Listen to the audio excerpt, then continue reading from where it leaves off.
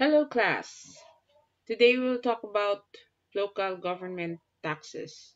This material that we are using comes from the National Tax Research Center. Yes, there is a research center for taxation. Anyway, your local government units derive their revenues from local and external sources. Local sources will include your annual real property tax, annual business taxes, fees, charges, receipts from operations, and sale of assets.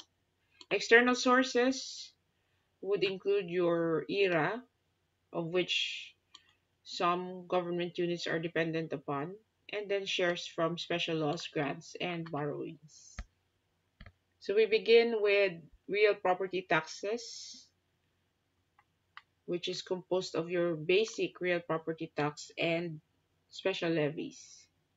So your real property tax is based upon value of the real property, and real properties here composed of your lands, buildings, and other improvements and machineries.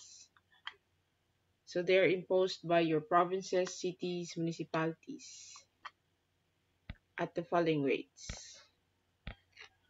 So provinces not to exceed 1% of the assessed value. Cities, municipalities not to exceed 2%.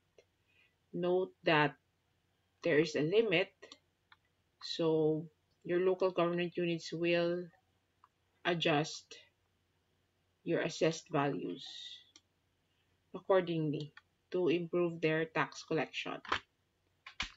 So RPT being based on assessed value, then your local government units has to regularly review the market values of these real properties, as assessment levels would be a percentage of those market levels that they determine. Also important is the actual use of your properties. So this allows local governments to classify your properties into residential, agricultural, commercial. Note that your property becomes expensive when it is being used for commercial or is classified as being used for commercial purposes. So there you have your buildings and other structures as well as machineries.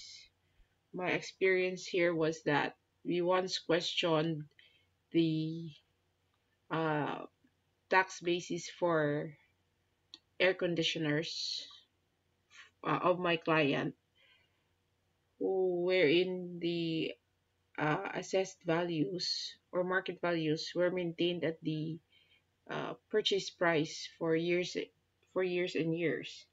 So we had to go up at City Hall and question why depreciation was not being imposed to reduce the level of tax base. Once we questioned, we were allowed to deduct depreciation. But had we not questioned the same, the tax base would have still been the cost of the purchase price of the air conditioning units, despite those units being depreciated over time. Now, special classes include cultural, scientific, hospital, local water districts, GOCCs, engaged in the supply of water, as well as transmission of electric power. Who are exempted to pay RPT? That would be your properties owned by your government and its political subdivisions, charitable institutions, churches, parsonages, convents, etc. So, say for example, you have UP in Miagao, which is occupying a very large space in the municipality of Miagao. Out of that space, your local government uh, basically forfeited collecting real property taxes in exchange for the promise of, well, a more business and employment for the local community. So there can be studies on the uh, economic impact of the presence of the government and its political subdivisions in a certain municipality, because in effect your local government cannot collect real property taxes from these entities. Also exempt are machineries and equipment that are actually directly and exclusively used for local water districts. All properties owned by duly registered cooperatives. And then, of course, property machineries that are used for pollution control and environment protection. Okay. Except as provided for in the local government code, any exception previously granted were withdrawn. Now, aside from your basic tax, you have your special levies, which would be your special education fund, which is 1% of the assessed value of the real property, the proceeds of which will support public education. Now, if you purchase land, you're supposed to make that land productive. So if you fail to do so, idle land tax can be charged against you at the rate of 5% according to this coverage. Exemption unless by act of God, civil disturbance, natural calamities, and the like that prevents you from improving and utilizing your land. Special levies would include the uh, projects to benefit um, the general public, which is not to exceed 60% of the actual cost of those projects and improvements, including the cost of acquiring the land.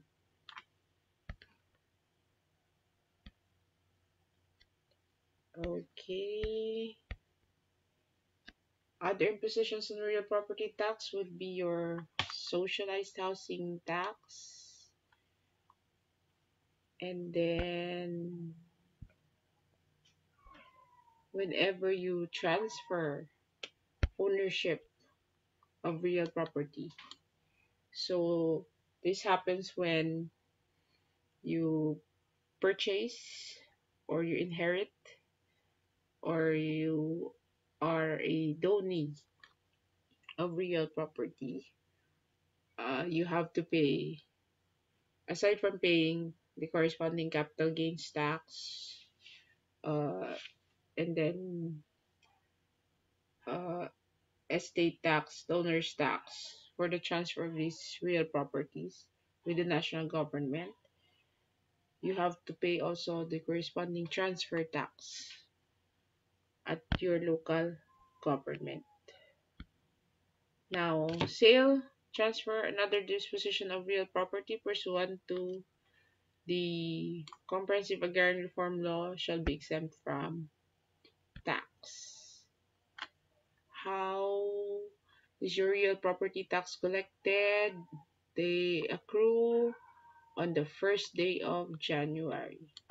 But then, of course, you can pay uh, a month before the corresponding year, and you get discounts if you pay early. They can be paid without interest in four equal installments. But why would you go four times in your city or municipal halls when you can just go there at one time to pay your real property tax? If there is a transfer of real property, you have to pay your transfer tax within 60 days. Otherwise, surcharges, penalties, interest can be imposed upon you. Next, you have your local government, your other local taxes, which are imposed by your provincial, municipal, city, and barangay. So for provincial taxes, you just familiarize yourselves with what these are. So printing, publication, franchise, sand, gravel, and car resources. So these are your extractive industries, and your local government has to, should they approve, they get to tax the extraction of these natural resources. Professional tax, which is at 300 pesos a year per profession. Amusement tax for cinemas, concert halls. Okay. Municipal taxes, so they get to charge business taxes, which can be a combination of graduated, fixed, at percentage tax, and annual tax. So you have your limits for these taxes. So that's why for business taxes, there is this practice wherein your local government units would require you to report 20% more or 25% more of what you have reported against what you have reported the year before. On the theory that you wouldn't continue your business if you are not earning income from it. So my issue there would be that imposition of requiring 20% increase in declared gross receipts as the tax base for business tax uh, preys upon MSMEs, your micro, small, and medium enterprises, because your large businesses submit audited financial statements, which reflects more or less their actual operations, which could mean that it can be lower for the following year because of business business the flow of the flow of business environment for the year before. But for MSMEs, they are basically not really forced, but strongly encouraged, and could be um, quite expensive on their part if they had a bad year the year before. And then city taxes, which should not be more than 50% of those charged by your provincial or municipalities. Then you have barangay taxes. Okay, you can impose upon retailers and stores not to exceed 1% of the gross sales or receipts. Community tax, remember your cedula? So for individuals, that is 5 pesos plus 1 peso per 1,000 of income, not to exceed 5,000 pesos. As for corporations, basic tax is 500 plus 2 pesos for every 5,000 worth, not to exceed 10,000 pesos. So can you imagine Robinsons, SM paying only 10,000 pesos community tax? Exemptions from community tax would be your diplomatic and consular representatives, as well as transient visitors who do not stay more than 3 months. Next, you have your other revenues. These would be your common charges, common to your provincial city, municipality. These are your service fees and charges, which are expected to be reasonable. Public utility charges for utilities owned and maintained by your local government. Toll fees and charges for public roads, pier, wharves, bridges, ferries. Now, for your municipalities, rental fees or charges for the use of municipal waters. Cities, fees and charges imposed by province and municipality. Your barangay can also collect fees for certifications, barangay clearance, which can be quite expensive for some highly urbanized barangays. So there are barangays, like for example, your barangays that house your big malls. They have big income, but few constituents because their areas have become commercial. Okay.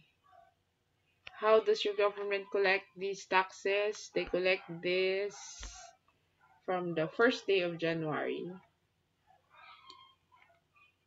to January 20. But of course, payments can be made in quarterly installments. Next, we have here a presentation by the Bureau of Local Government Finance on LGU taxation and revenue practices, just to give you a view on how things are going in terms of local taxes. So basically, we are practicing fiscal decentralization. Up until your local government code, we have now more or less a stronger, I'm not sure if we can say better, fiscal decentralization and recognition of the role or the very important role of your local governments in providing um, basic public services directly to their constituents. So again, you have your local government structure from your barangays to your cities and municipalities and provinces. So your revenue generation for LGUs are fixed. As earlier stated, there are maximum rates provided, and these tax rates can be adjusted up to 10% once every 5 years. Your market values, which is the basis for your assessed values, are subject to revaluation once every 3 years. So if you have an aggressive, progressive LGU, then expect this to be done every 3 years and tax rates being done, reviewed every 5 years. Now, there are LGUs who are not quite active in doing this, and that reflects their poor performance in terms of collection and the same performance extending to their services, level of services. Again, you have here a very good uh, tabular presentation of what taxes each of your LGU can impose as well as share. Now, fees and charges, we have a lot.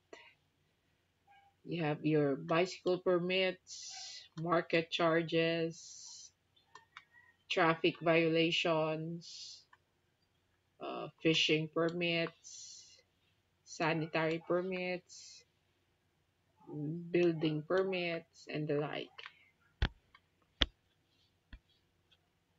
So, in terms of performance or support to the overall fiscal health of the government, your LGU is contributed 51 billion last 2014.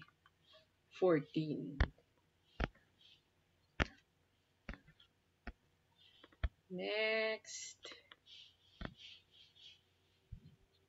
as to their income from internal and from local and external sources, you have the following distribution.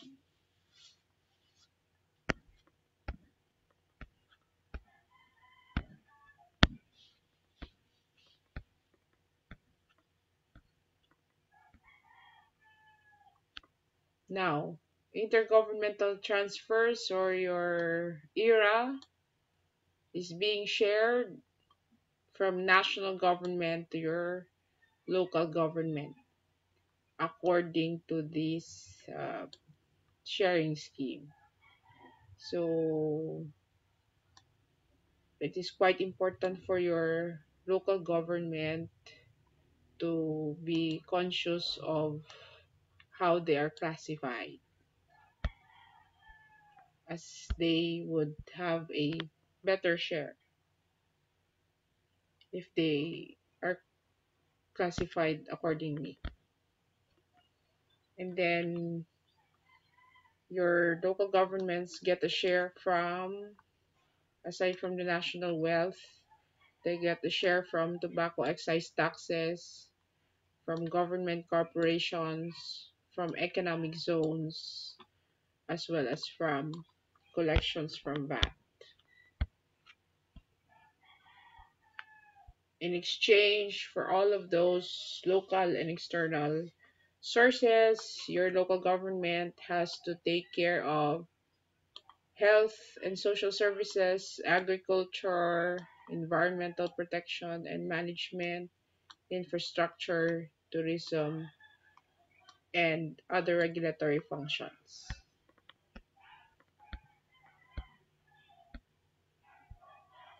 So, should the local and external sources be not enough, your local government can go into debt. They can avail of credit facilities to finance their local infrastructures and other development projects. They can be in the form of a loan, bonds. You have local governments issuing bonds. And then interlocal loans, grants, and subsidies. Loans from foreign sources, build, operate, transfer, joint venture activities, and the like. But of course, these borrowings have limitations, not to exceed 20% of the regular income of your local government. And they are monitored by your Department of Finance and your BLGF. That's it for your local government taxes.